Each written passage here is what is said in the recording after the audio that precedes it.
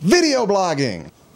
I'm all alone in my room and I'm yelling really loud because I think everyone in the world should watch me talk to myself inside a little box on the internet.